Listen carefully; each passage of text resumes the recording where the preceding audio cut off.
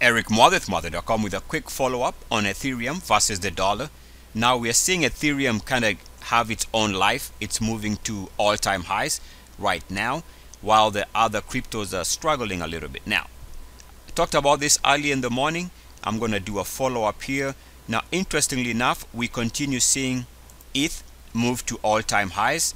Right now, the intraday high that I see on Bitfinex is at 12.99. Now, those of us who've been trading for a while, whenever you see a stock struggle to move above an obvious round number, that can also be a warning sign, but that's not the reason for this video. The reason for this video is just let's watch here, because if you take a look, we are seeing intraday highs on this hourly chart, but take a look at the RSI. The RSI right now struggling to hold above the level above and about 61.8 on the hourly RSI. Here I am using the RSI setting of 26. I'm gonna include the video I made earlier this morning. Even though the stock is moving higher, again, intraday high was at 12.99. Even though it is moving higher, nothing has changed from a technical standpoint, because the line I drew earlier continues to be a visual resistance. It's the line here. I'll draw it like that. You can see that we've stalled on this line here before for those highs, before we get a shallow pullback here. And now we are coming back to test the same line. I suspect more than likely we stall around here. And on this hourly chart, we can see that there was a break here.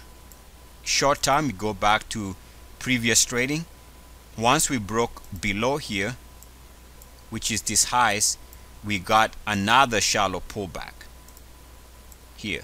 Now we take that information of this break on the RSI here and draw our line like that.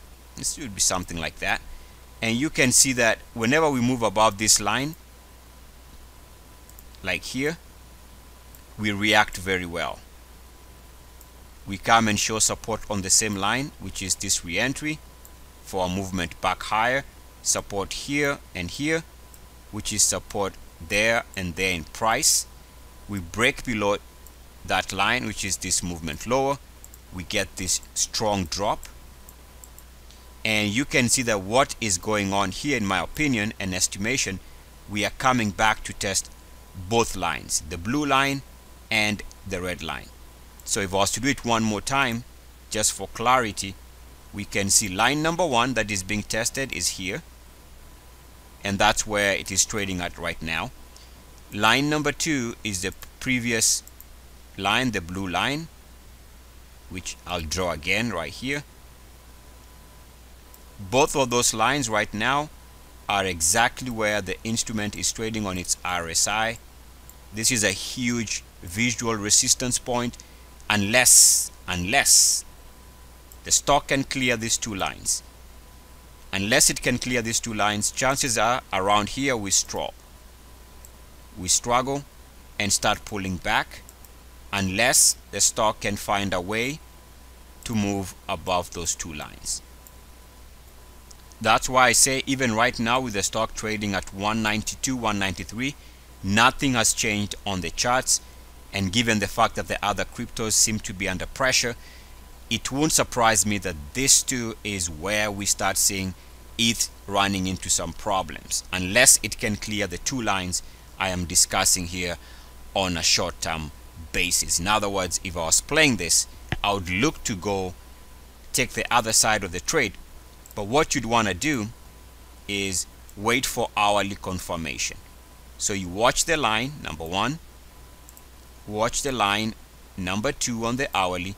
You want to wait for an hourly move where we see a down hour on the price. Prices show a down hour here.